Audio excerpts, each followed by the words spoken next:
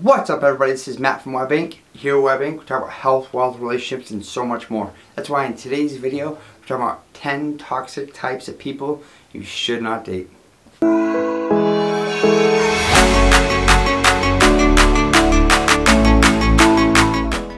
10.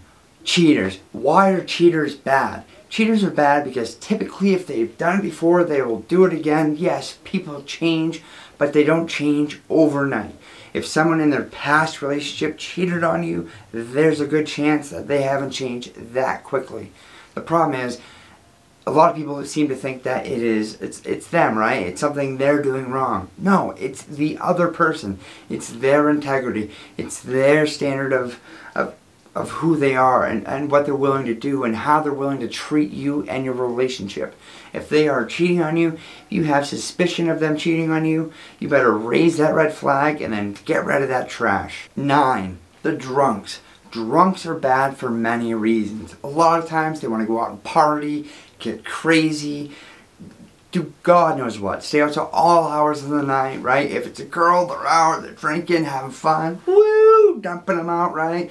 For a guy, maybe trying to bring home the next closest thing to a female they can find, right? Something with two legs that's walking around.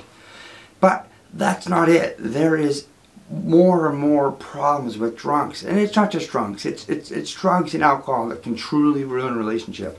But you can also have a drunk or a drug addict that is sitting at your house, just whatever, sitting and wallowing and drinking, right? And that affects you and your life and your relationship, right? Because they're sitting at home every single day drunk, right? Now you can't have friends over because they're hammered, they're wasted, they're saying all kinds of mean things, right? Maybe putting you down, whatever it may be. You do not need that in your life. Yes, if you care about them a lot, seek help. There is tons of resources out there, but if that doesn't work and they're still not willing to get with the program, moveon.com. Get them out of your life. You don't need it. There's a million fish in the sea. 8. Mean people. Mean significant others are a cancer to your life. They are beneath you. You do not need them. All they're going to do is just suck the life out of you, right? Ruin friendships, relationships, family. No matter who you bring them around, they're going to be mean and stark and snarky, and it's just not good for anybody.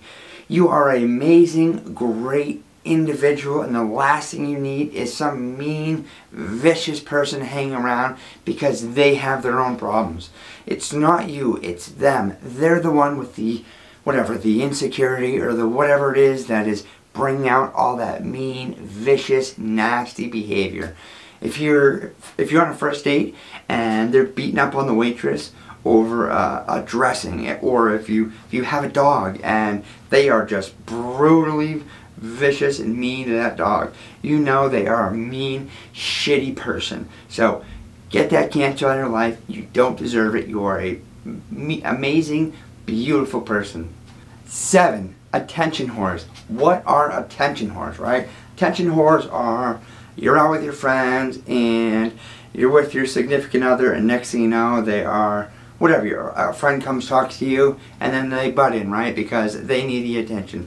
And then all of a sudden, one day, you're not giving them attention they need, and all of a sudden they move on, talk to other people, and then talk to other people, and then because you're not giving them enough attention, they've then cheated on you or did other heinous things to, what, just fulfill their desire to feel wanted or feel needed. Again, that is their insecurities, their problems, their issues. It has nothing to do with you. As I said, you are an amazing, beautiful person. Do not surround yourself by attention whores. Get them out of your way and let someone else deal with fulfilling their attention. 6. Jealousy. Jealousy is a vicious, poisonous thing in any relationship. That means that whatever, right? Say you're a significant other, right? For me, it would be a female. So I go out with a couple of friends, we're having fun, right? It's completely harmless, but then all of a sudden, she keeps calling and calling and calling and calling because she's jealous of what you're doing and how she isn't with you. Jealousy can destroy relationships in so many different ways and lead to vicious arguments and fights over stupid, petty things. Yes, when you're in a relationship, you need to have your time together. But along with that, you need to have times with friends and family apart from each other. You need to have your own life and then your life together. So if you're with someone who's jealous, that can turn into so many bad things. It can turn into rage and fights. So if you find that you're with a jealous person and you don't want that anymore, tell them that's where the door is. Don't let them hit them on the ass on the way out. Thank you all for watching this far. I appreciate each and every one of you. Don't forget to give me one of these. Subscribe. Let's get on the next one, guys. 5. Plastic and fake people. Cosmetically. Those are the people, yes. A lot of us like to care about our appearance, dress nice, wear nice shoes, make sure your hair's done, get your hair cut, whatever it may be. That's different from the plastic surgeries, the boob jobs, the calf implants, the ass implants, I mean, you've seen those people, right? They look like, whatever, Google it online and look up plastic surgery gone bad. You're going to see a line that looks like a human. No bueno. So if you're with one of those persons that is a perfectionist in the cosmetic or plastic surgery aspect of life, please get rid of them, because that is never going to stop. Unless, you really care about them, what you should do is get them into therapy, because that's what they really need. It's a deep down insecurity that is pushing them to get liposuctions, nose jobs, boob jobs, you name it. So either have them seek help, or move the hell on, because you don't need that in your life. We are all perfect human beings. The only other suggestion I suggest is go to the gym with them, work out with them, because plastic surgery is not the answer. Plus, it is mad pricey. 4. Insecurities. Insecurities are something that we all carry with us every single day. We all have certain little things that we'd like to change about ourselves, but there's those people out there, especially in relationships where they are extremely insecure about everything. Yes, you should reassure them that they're beautiful, that they're smart, that they're whatever it may be that they're insecure about, right? Because you love them and you care about them.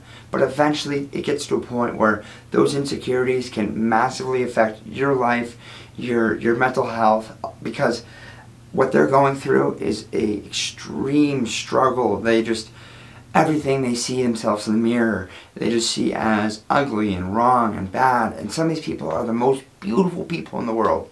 So if you're with one of those people and it's extremely unhealthy, again, if you love them, help them to seek help, but otherwise don't let them drag you down and make your life miserable.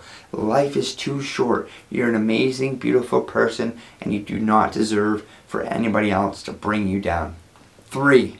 Doesn't take care of themselves or doesn't exercise. Yes, a lot of us, exercise is a huge part of our daily lives. It's something that we should put into our daily routine, whether 15 minutes a day, whether it be 5 days a week for 2 hours every day. If you're going to keep up with a certain appearance and look a certain way and try and stay in a certain physical physique, if the other person isn't trying to do the same, it can be hurtful for the relationship, because eventually, as one person gets stronger, healthier, fitter, the other person just may seem to, whatever, they want to sit on the couch and watch TV and mow on chips all day, and it just doesn't work for that relationship. What's that saying? Those who play together stay together. It's the same thing. If one person's working out, ask to join them, because two people that are working towards their physical shape are better off mentally, physically, and romantically. I mean, who doesn't want to be in the same bedroom with two sexy, goddess looking like human beings just going at it? So get in shape, work out, and stick with a plan with your significant other, whatever it may be. 15 minutes a day, an hour a day, hour a week, whatever it is. Join the program, go to the gym, and work out together. 2, dumb. Now that sounds mean, right? But what I mean by that is you need someone that can stimulate you up here as well as right here. So it's just not a one size fits all, right? You yes, you can be attracted to someone, but honestly, you can have a conversation with them and it's just like hitting a brick wall. You're just like, how am I even going to continue, right? You text them, blah, blah, blah, right? And you expect an answer and then also another question, but then they just say, my day was good. It just doesn't make sense. So at the end of the day, if they can't stimulate you up here and then up here, move on. Last but certainly not least, number 1.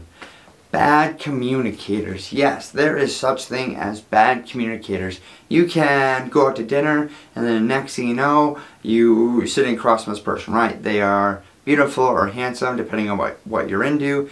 All of a sudden, you start a conversation and whatever you're talking about, I don't know, whatever maybe, and the next thing you know, they have no response, right? Because they're completely clueless, they have no communication skills, they are completely lost on basic, generic conversation skills.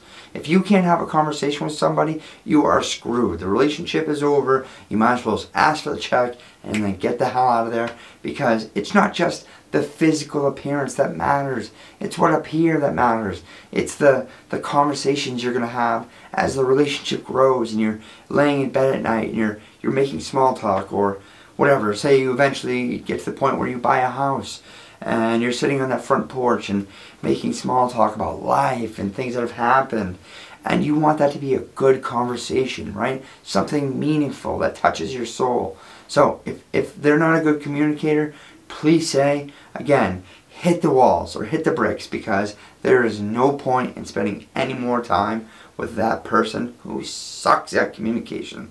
Again though, I appreciate each and every one of you. Honestly, as the journey goes on and on, it is just gets more and more amazing. I'm getting more and more into digital marketing, real estate photography, and videography. So please check out my website.